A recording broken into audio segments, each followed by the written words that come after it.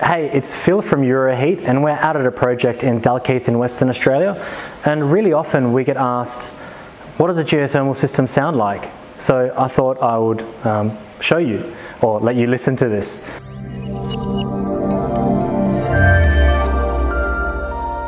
So at the moment the heat pump isn't running.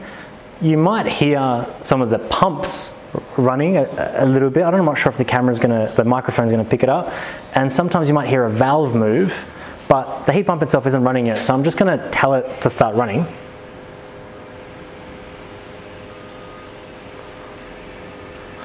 So I've just changed the setting to lower the tank cooling temperature, and that's now telling it to come on. So it's changing a few valves and getting ready to turn on.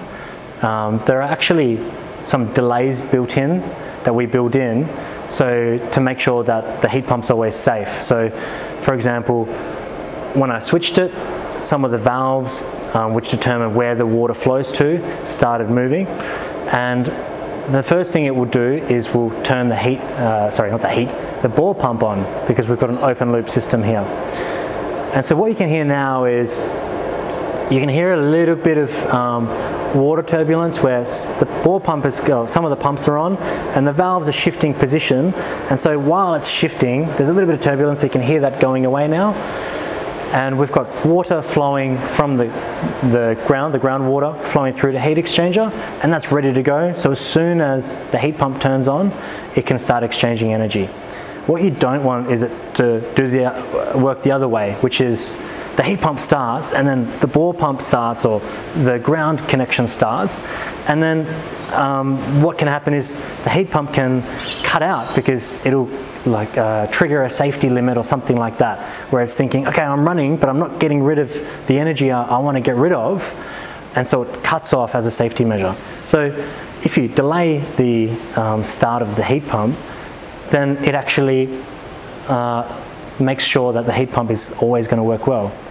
Now, you probably can't hear it because I can only just hear it, but the heat pump just turned on and it's running. It will be running at probably, say, 10 to 15% capacity right now.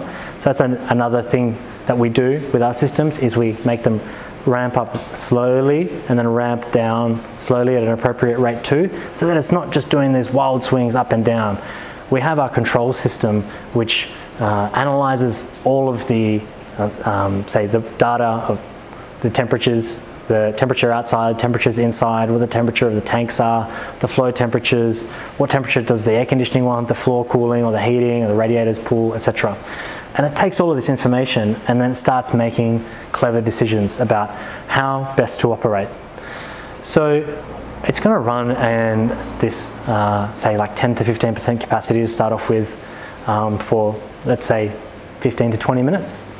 And then it'll ramp up to gear 2, gear 3, gear 4. But even if we waited here all of this time, you would find that the noise doesn't really change.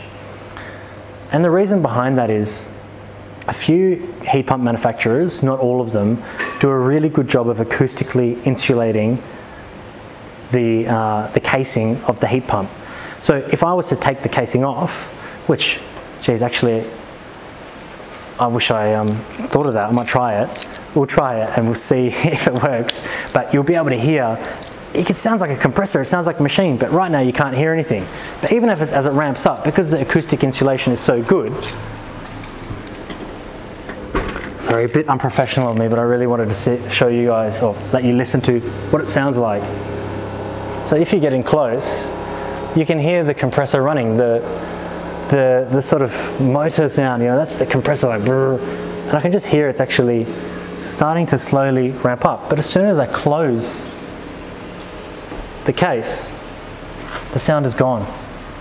So it's actually really important that you select the right equipment, and it's not only the equipment, it's the rest of the system, because as you heard before, you can get turbulence in pipes, you can have noisy pumps, and so some people may unfortunately provide these noisy components because they're either inexperienced or they're trying to save money.